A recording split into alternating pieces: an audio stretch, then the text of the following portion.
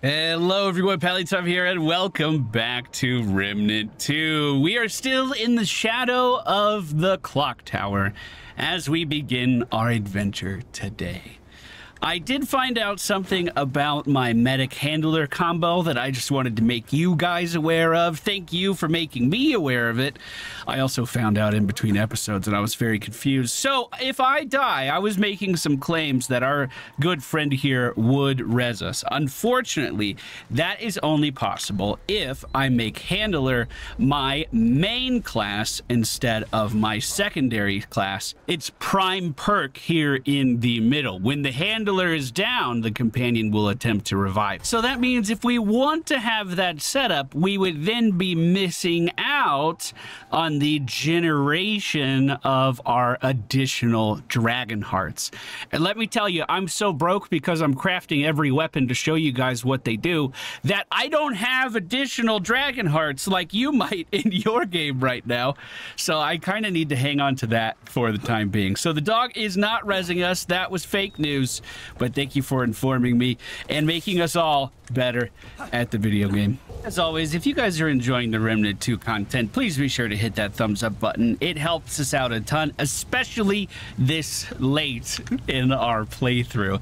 I have 2 trait points to spend, and I didn't spend them on purpose this time because I wanted you guys to see us maxing out our expertise and getting 20% skill cooldown reduction on both of our main abilities. Oh, glad I noticed this when I was swapping stuff around. It removed my shield. We definitely need to hang on to that. So we are in Lamarck District. Looks like we have more of the fire boys up ahead. Do I have any mods to send their way? I sure do. If we use our mod for this, for whatever reason, they do not ignite themselves ablaze. So that's probably better for me if we can manage it. This guy is on fire, though, and making his way down towards us. I rubbed against him a little too much. But a quick roll will take care of that damage. Now, I believe this is one of the places that I saw when I was playing with Tim. So you guys may recognize this if you're an avid stream viewer as well. So as we make our way down to the charred remains of this building, there is a basement that is still pretty pristine. It's been protected by stone, not all that flimsy wood up there. But in this room, why are there so many clocks? What do you think this is about? Clocks everywhere. Well, another trait point at the top of the stairs. Now I have another decision to make. What are we going to start to put points into next? I'm going to start to build into bark skin and start getting my damage reduction scaling. That'll just make the health that I've already invested into even more valuable. Basically like armor protecting it, if you want to think about it that way. Commit changes, we'll probably keep those even. Like I'll catch bark skin up to my health 1 and then level them up evenly as we go. Well, there is a few notes strewn about, or at least one actually in here, and a clock over here where we can move the minute and the hour hands on. Curious. The note says, tell you what, Hugh, time it, done, stop. Like the sky just halted forever. It's working, the village clock that is, just like in the stories. Now that I see it myself, I can't keep this flywheel with me. I barely made it home as it is. If they catch me, they might take it and start the clock again and doom us all. I'll tell you where it is, though. I doubt them bleeders can read, and you should know too in case you make it through this while I check the house clock. But no, that old bird won't just open for anyone. Look to the tower, girl! You'll know what to do. I'm off to find you now. Here's hoping these letters have just been a waste of time. Look to the tower! Pause the video right now. Leave a comment down below. Do you know what time it is on the tower? I gave you all the clues you need for this puzzle. Now, let's see if I remember. I think this is it. Now, keep in mind, this isn't a regular clock. So, hey, that was it. I was 1 minute off, okay? 1 minute off. That's not too bad. And look what dropped out of there. It's a cogwheel.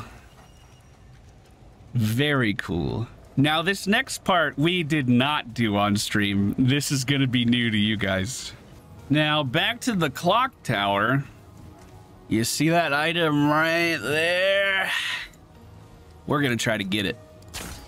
I wonder if these are gargoyles that will attack me in the future. Indeed, they are. I can see them very easily out here during the day. They were a lot more difficult to spot in the cave. I think some of them might be out of my range. Oh, that time I just missed, I think. But these guys are going to attack us as we're doing the climb, and I think this is much easier to manage down here. Just one of the advantages of our new long-range weapon. Went ahead and popped my shield there just to make sure I don't take too much damage. Also helps with our mod generation. I was hoping I can get one more snipe off, potentially. I'm seeing a few more of these gargoyles up there. Yo, am I showing my age? Any gargoyle animated series enjoyers out there? I think that is out of my range. So we did pick up a ring one time, and I was like, why would I ever want this? I haven't seen a use case for it. But all it does is increase the maximum range of your weapon by 30%. And that 30% would probably be enough to snipe that guy with my mod power if we used it. So we found one use case. Now, the walk up here is kind of sketchy, and I'm not too sure if there's any hidden stuff inside. Nice job! Oh, you earned some pets for that one. Wow, you really sniffed out that gargoyle. I'm so proud of you. Oh, it is dark in this biome.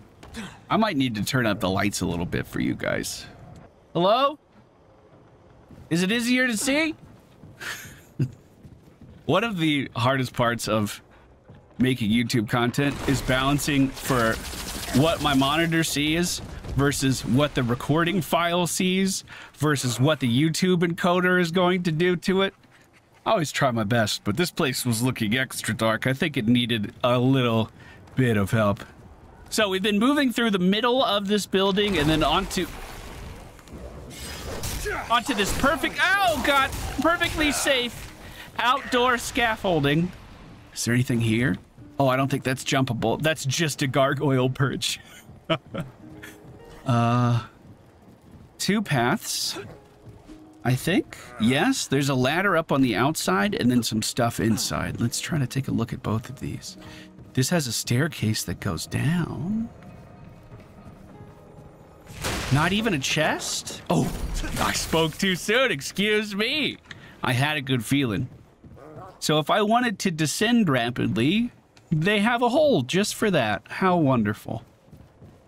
I imagine that's probably all that's in here. I'm not seeing anything on this far platform. There is a window, though. Ooh. Is this part of the same walkway? Is that? No, I'm behind it. Okay. Oh, another chest. And it looks like I might be able to go out over there. Oh, this is neat. This is very intricately designed. Okay, that did work. I can't drop down from here. Maybe this was just another gargoyle perch. It probably would have been trying to claw through the windows and push me down this hole. But we took care of him before we came in. I'm going to check this one too. Maybe I should have looked at the ground first before I did that. It looks like we did find the chest from above and got some elemental damage. Very nice. So I imagine the ladder over here is the... Oh, we're doing really well. Is the real way up now. I'm surprised there's not like something on this hook that you have to shoot down and detach. I think I missed some forged iron over here. It is weird that I'm getting forged iron when all of my weapons right now need galvanized. Whoa, that was kind of sketchy. But I guess I'll take it. We might level up another weapon at the end of the day. I do kind of miss my elemental damage right now. And we did just get that really good ring for it in the previous episode. That would help with our mod power generation. No, you don't. Oh, I wish I reloaded. Maybe you do. I'm going to taunt with dog.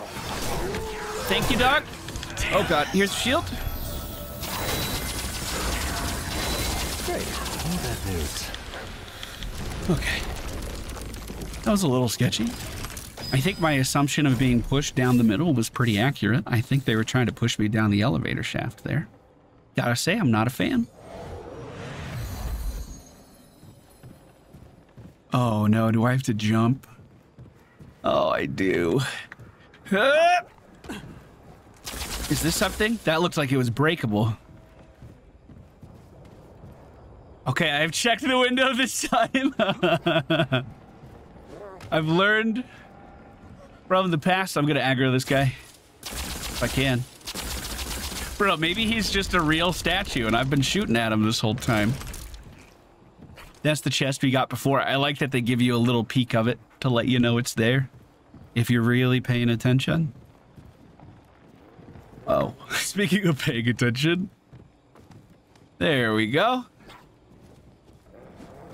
Now, if these guys are going to come to life... Oh, yeah, I made contact. I feel like they'd be doing it now. So, elevator still goes higher. We're not at the top yet. Any sketchy ledges I can jump onto? That one has a chest there. I guess that was another way to find it. What about inside? Oh, here we go. Another quick descent if you need a quick death. Something heavy must have fallen out of this to do a hole the entire way down. Try to see if there's any gargoyles. I'm not spotting anything. Looks like there might be something behind the stairs. I'm not seeing anything, though. Was this breaker box? Oh, I broke the box. Oh, no. Okay, at least it's not a jump over the death pit. That's a little safer. Don't worry, Nightcrawler over here will teleport to me. Another ladder over here. I feel like I've gone a long distance without spotting any secrets or treasure chests. But the map is getting a lot more narrow. No secret holes for me to jump down over here, are there? Oh, this is getting sketchy. No ladder this time. Chest, there we go. My loot senses, dude, they're getting strong. All right. This looks like it might be top floor or very close to it. There's one more floor above us on the mini-map. This has been a good climb. So this is a letter from the same guy that was in the clock room that we saw earlier in the episode. He's talking about there were demons that started attacking people. He thinks the clock drew them in, but it was almost like people couldn't notice the demons before it was too late. I wonder if that's just because they were hiding as stone. This is the last ladder, I think. Oh, and there's that purple item we saw outside. So, we know right where this goes. I like how I'm still carrying severed hands in my inventory. That's reassuring. Maybe we'll bring those with us to the end of the game. Well, that's plugged in. Give her a spin. Oh, we're just moving that gear into place. That's so cool. Nice. Oh, that's kind of satisfying, right? Objective success! Hey. And there is an elevator. Back down to the bottom. Oh, maybe I have to turn it on first. Give it another go.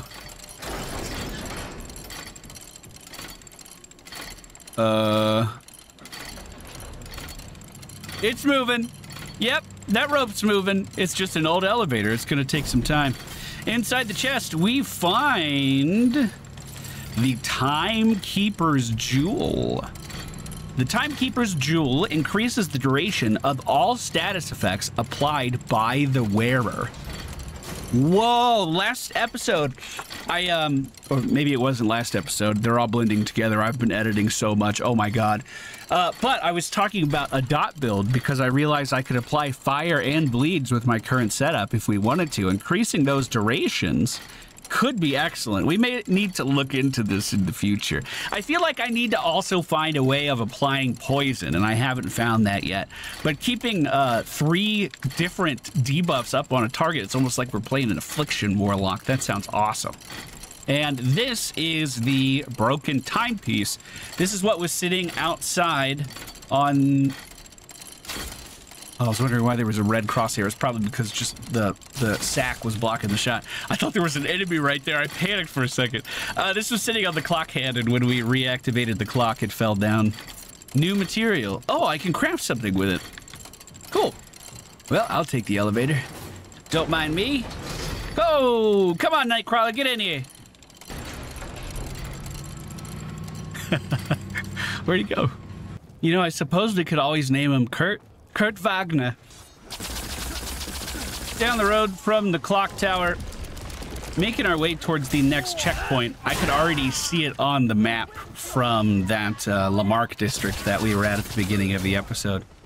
Over here was the clock tower, and we are just down the street a little bit right now. Hey, excuse me, I was trying to storytell. Thank you very much. I gotta keep the narrative moving. Oh, this is... my first triple kill! Oh my God! How'd the first one miss all 3 of them, though? Can we talk about that? What? Not too far to go, and I'm guessing that this is going to be... Yes, that massive mansion that we saw when we first entered this biome. We have finally found our way to the other side of the wall. This place is called the Moro Centurium. We'll check this out in the next episode. I think it's a pretty big building. We're gonna go back to Ward 13 right now and do some crafting. This is the time lapse. It comes from the broken timepiece. Creates a 6-meter blast which freezes all standard enemies for 7 seconds. Dealing damage to frozen enemies immediately breaks the time effect, applies a slow for the remaining duration.